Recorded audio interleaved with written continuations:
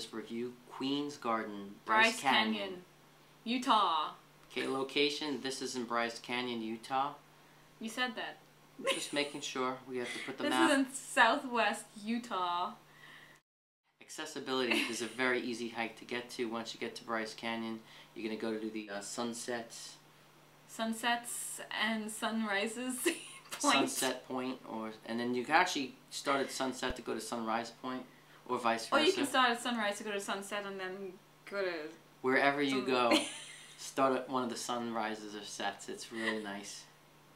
And make your way to Queen's Garden. Okay, I think it's Sunrise Point that has the actual start of the Queen's Garden Trail. Yes. Okay, parking, no problem here as well. You got plenty of parking. Yes. Okay.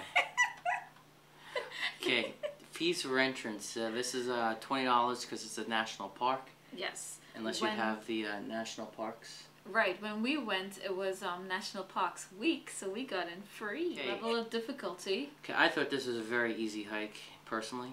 I thought it was easy to moderate. You're dealing with elevation because you're at an 8,000 plus feet when you start off with the hike, and then you descend into the canyon. Ideal time and season. I'd say spring. Spring, but yeah. As we were saying, it's pretty muddy sometimes because the snow is melting and most of the trail was mud. Right, in the wintertime, they're going to get 90 inches of snow there. Yeah, lots of snow. It was just mud to me. And deep, sucky mud. Summertime, watch out with the thunderstorms. And then the heat because it's pretty exposed. Yes. Scenery was spectacular. Unbelievable. As usual, this is one of the prettiest national parks, I think. I think it's even prettier than, what was it, Grand Canyon? Yeah, because it's just so... different. The so intimate. Are unbelievable geologically. Gonna have to get snow for that one. Snow Lobo and Lady Lobo joined us on this hike. Right. The colors in the rocks are unbelievable, especially when, you know, at sunrise or sunset. It's incredible. Yes.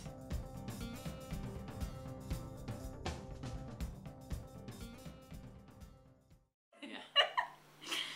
Okay. Okay, how's the wilderness factor on this hike? Wilderness factor is zilch. I think. Yeah, a lot of people on the hike. Tons of people. This is actually one of the easiest hikes to get into the canyon itself. Right, so maybe... and it's one of the hikes that was actually open because the other one, Navajo Trail, was closed. Yes.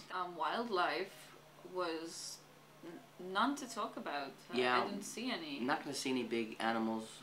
I'm sure there might be some in the canyon, but not on this hike. Didn't they say there were like goats in the canyon? Yeah, they say also they come across mountain lions occasionally at the bottom of the canyon, but not up on the hoodoos and up towards the rim of the trail. We saw some deer. Remember that when we were driving? No. Well, I'll roll in the footage, and there are the deer here. Okay, she was taking pictures of them. I did. Huh? Yeah. Phobias. Steepophobia. Falling rock phobia. You do have to worry about the hoodoos crashing. Agoraphobia. There's a lot of people. Yeah, there's really not too much in the way of snakes or heights. I mean, you're going down, but the path is really well maintained. But some parts are a bit of a drop off and... nothing that's gonna prevent you from, I think, getting out. Okay, trail conditions. Without the rain, excellent trail conditions. Right, the path was very well. You can't miss the path. It's like it's straight. There's only one path really. Right.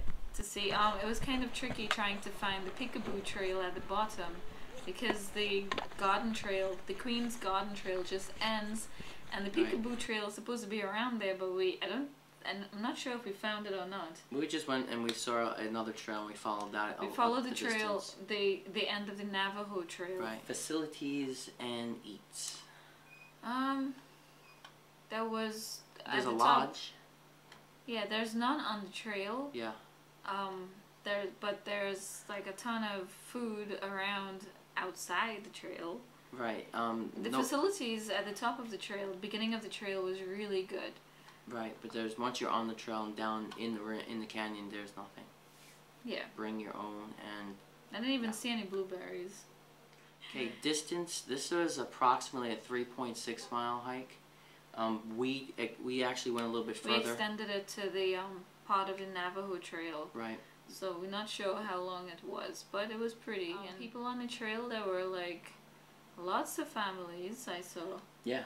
Yeah, people with the pretty young kids too, because it's a pretty even trail. Okay, we also like to give a special thanks to Snow and Lady Lobo. They joined us on this particular hike, and it was really cool. We actually hiked and camped out with them, which was really fun, and they're excellent people. All I could say is it was fun. Yeah, we need to do it again. Yes, we will do it again. Okay. Yeah. Matt and Kim, I hike around.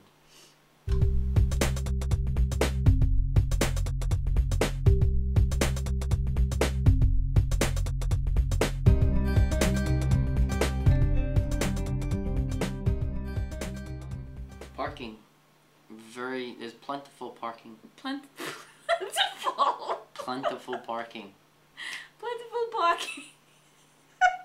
Okay. Parking.